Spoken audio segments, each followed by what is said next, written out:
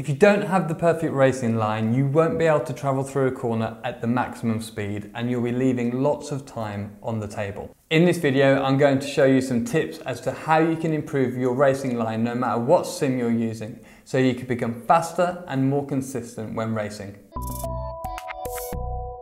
Hi, I'm Scott Mansell, head coach from Driver61 Sim Racing, where we teach you to better your technique, win races so you can fulfill your driving ambitions. So some common mistakes with racing line is that the driver will turn into the corner too early, they could miss the apex, or probably the most common mistake is that they try to get out of the corner too quickly, end up running out of road and then having to lift on the way out of the corner, which then obviously affects their speed all the way down the following straight. Now we're on board here in a Ferrari 488 at Monza, and this is some footage that I've been sent from one of our subscribers, so thank you very much.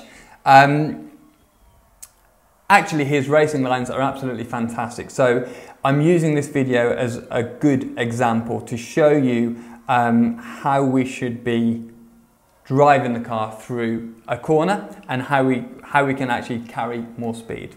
So I won't explain too much about the racing line. We all understand that you need to go from the outside of the corner to the apex and to the exit. The problem that we have is that most drivers aren't giving themselves enough time or enough information to understand how they should be driving that car through the corner. So the biggest problem is that a driver won't be looking far enough ahead of themselves when they're on track. This means that the information is coming at them too quickly and too late, and so they can't judge how to turn the car through the corner.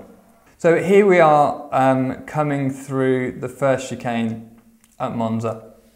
Now, to get the racing line right, first of all, we need to make sure that we're using our peripheral vision initially for a braking reference. Okay, so you can see here that we've got the marker boards on the outside of the circuit. We've also got the change in colour on the barrier here. These are all points that you can use to find your braking point. Now here at Monza, that's probably too late, especially in this big heavy GT car. However, you know, there's other markers back up the road that you can be using. But in terms of racing line, what we need to be doing here is also having some attention on the outside of the track so that we are running the car up to the white line and actually using all of the track on the outside. Now the important thing here is that we are actually in fact looking down at the apex of the corner. We do want to have some kind of peripheral attention on the outside of the corner here, and you can see in this example the driver is eking out every inch of track by just allowing the car to go on this entry curb on the outside, which is painted green. So if you do have that available in a corner, you should try and use it. In real life, in the real world racing, these entry curbs, when they're tarmac and painted with a little bit of sand in them, they actually have a little bit more grip than the tarmac itself, so it's a double bonus there.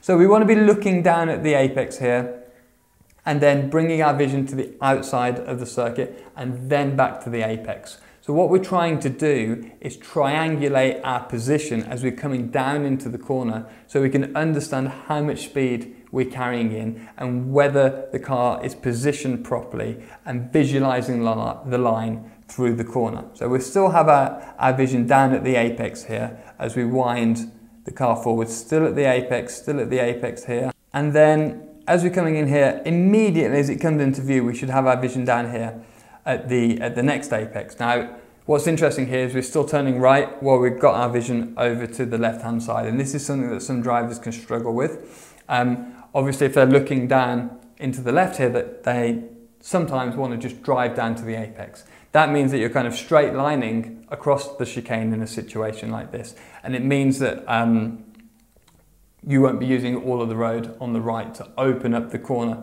into the left. Once you've got the car into the second apex here, we need to be looking around the corner as much as we possibly can, because we need to understand when we can get back on the accelerator pedal and drive this car out of the chicane here and down the next straight. So it's critically important that you follow the outside of the track here so that you understand the position of the car. and we're allowing the car now to run to the outside of the curb, just here.